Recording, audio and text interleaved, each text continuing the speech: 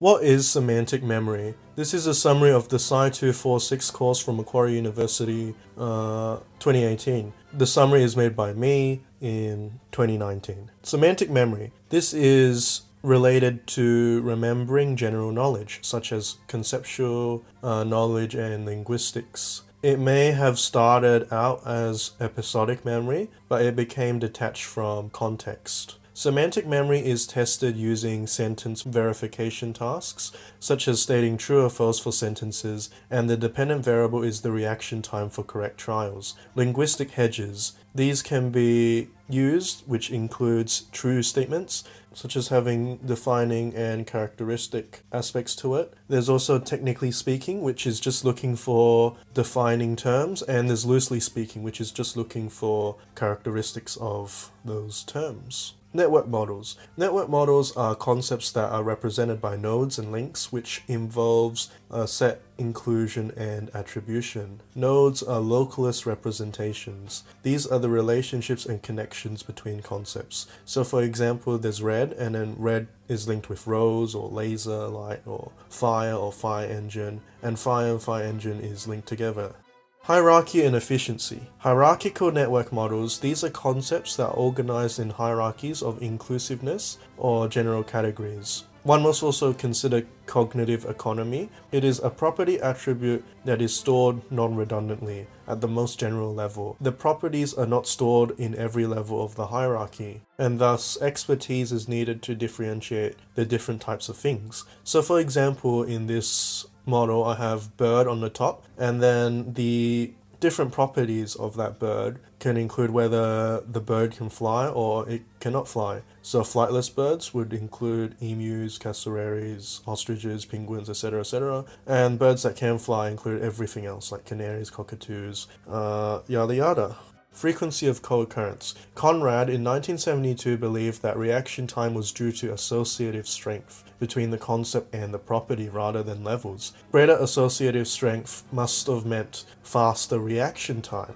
There was also a typicality effect, whereby it was faster to process typical sets than those that were rarely used or mentioned. So for example, the idea of canary as bird often is more typical. It's faster to remember compared to emus as birds, even though both are birds. Spreading activation model. This rejects hierarchy and it relies on associative strength for links. So a concept association spread to other concepts linked to it. So for example, in this model, I have flightless birds, then I have penguins, kiwis, emus, and ostriches. And emus and ostriches, they would be linked as well because they look very similar to each other, despite one being from Australia and the other one being from Africa.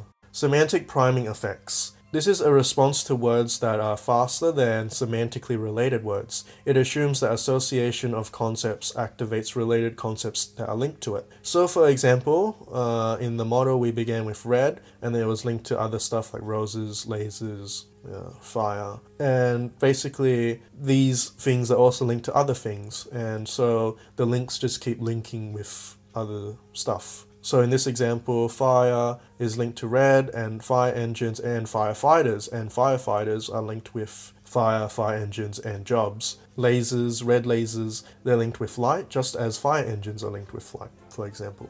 Feature comparison model. This is whereby knowledge is represented as distributed features. Localist representations do not explain how knowledge of a concept can be degraded, or how partial knowledge can lead to answering correct questions. Thus, this led to the development of distributed representations, whereby different properties are distributed over parts of the brain, and it was believed that there were no nodes holding it together, in that they were just evenly distributed. Two-stage decision model. Warrington and Chalice studied semantic dementia and found that it was the impairment of selective knowledge. So for example, patient JBR had impaired knowledge of living things and musical instruments. This led to the notion of feature comparison, which was tested using the sentence verification task, and it was completed in 2 stages. The first stage involved comparing the similarity of features of the subject and predictive terms, and if similar, it tended to produce a faster reaction time.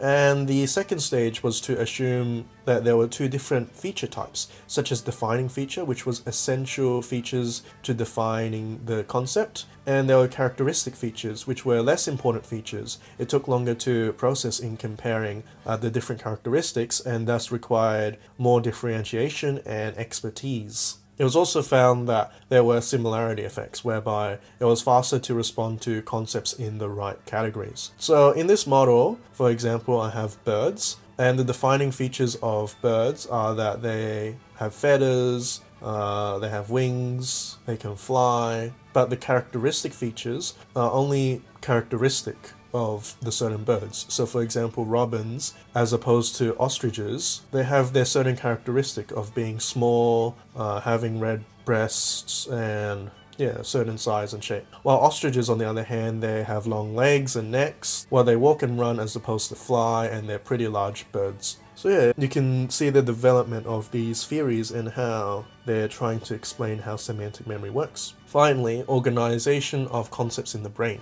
Perceptual-functional theory stated that category-specific impairments reflected different types of properties that distinguish between category members. So for example, living things were distinguished from perceptual properties based on visual cues, while non-living things were distinguished by functional properties based on their uses. One must also consider the distributed plus hub theory, also known as the hub and spoke memory. Hubs rely on the anterior temporal lobe, ATL, and this is an integration center that combines distributed information, which are known as spokes that hold modality-specific information. As a result, these provide efficient ways of integrating information from different sense modalities, and spokes are accumulated knowledge storage throughout time. In summary, we looked at semantic memory, sentence verification tasks, linguistic hedges, network models, nodes, hierarchical network models, cognitive economy, frequency of co-occurrence, typicality effects, spreading activation models, semantic priming effects, feature comparison models, distributed representation,